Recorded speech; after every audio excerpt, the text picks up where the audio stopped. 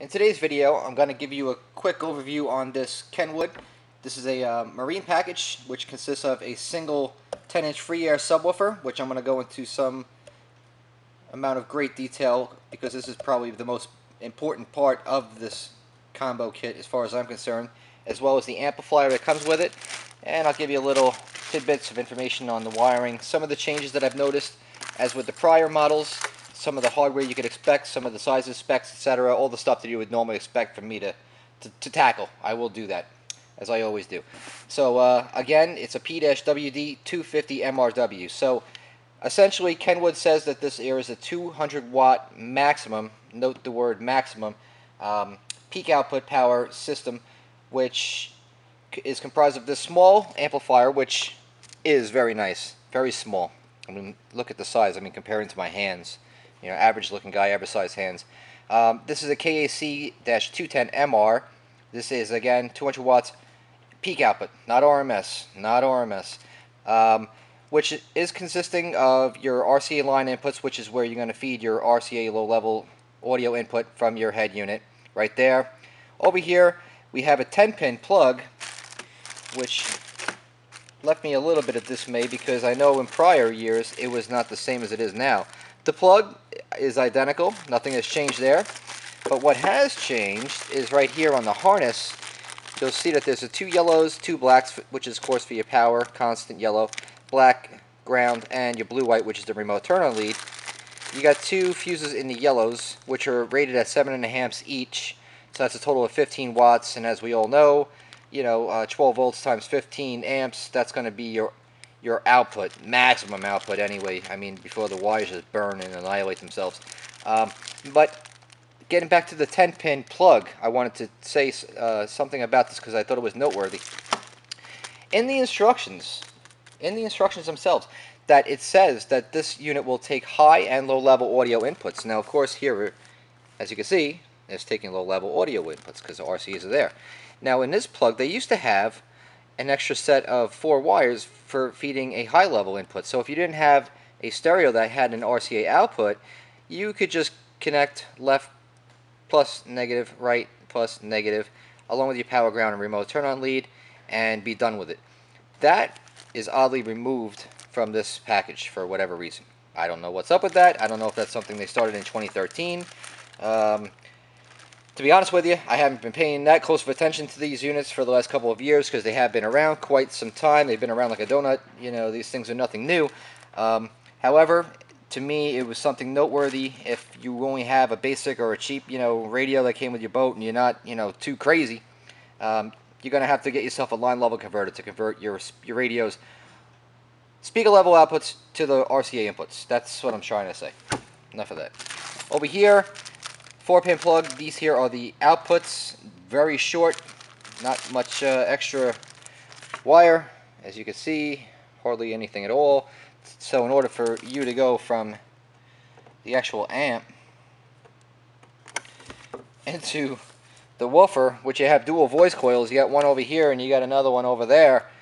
Good luck with that, unless you're mounting this to the back of the speaker itself. You're going to need to extend these. Now, they did color coordinate these just like a regular car or a marine stereo. What you would expect, you would have your purples, which are always, by definition, standard of the industry is right. Green would be the left for the rear, but who cares? The stripe is always negative. Solid is your positive. And on the woofer, you have 2 sets of terminals, gold-plated. Yeah, gold-plated, not brass. And you would put one here, one here. Each one of these terminals is 1.5 ohms, by the way. So when you put these two together, it's going to internally bridge at the amplifier and give you a 3 ohm load at the amplifier, by the way. Okay? So that's the way that's going to go. Now, I would not recommend wiring this thing any differently than the factory does, because if you lower the impedance, this amplifier, I just don't think it can hack it. Don't mess with it. Leave it be. If you want more power, get yourself a bigger amplifier, because in my opinion, this woofer here, which is the KFC W250mrw, is a 10-inch woofer. This one here, I personally think, will take much more power than this amplifier here can provide to it. The excursion on this thing is very nice. There's a nice stiff cone. It's very durably made. I mean, I've actually dropped these things on accident, and I've never actually even cracked the basket, which is very cool. I don't know if we could see this very well, but these are all covered, all the tinsel leads going to the voice coil. They're not running through the spider, so they're very nice, a little extra slack. I like what I see here. I like the stainless hardware. I like all this on the bottom. I like the way the magnet structure and everything is all sealed up very well. I like in here, it seems to be rather well. Maybe a little bit of venting, which of course every woofer needs. On the top, very aesthetically nice to see. I think it's very pretty. The overall cutout width on this sucker is 9 1/8 inch. So that will be the whole size for this. Typical depth, you know, I didn't measure it, but perhaps I will, or I'll add it to the description. Or maybe I'll just add you all the specs just for the hell of it. But I like. It's a nice little beefy little woofer. It's got some good weight to it. I mean, it's not cheap at all in any way. So basically that woofer, stainless hardware with speed clips, which is always very nice. Real stainless. It's nice to see that they're still doing that. The two plugs, I'm sorry.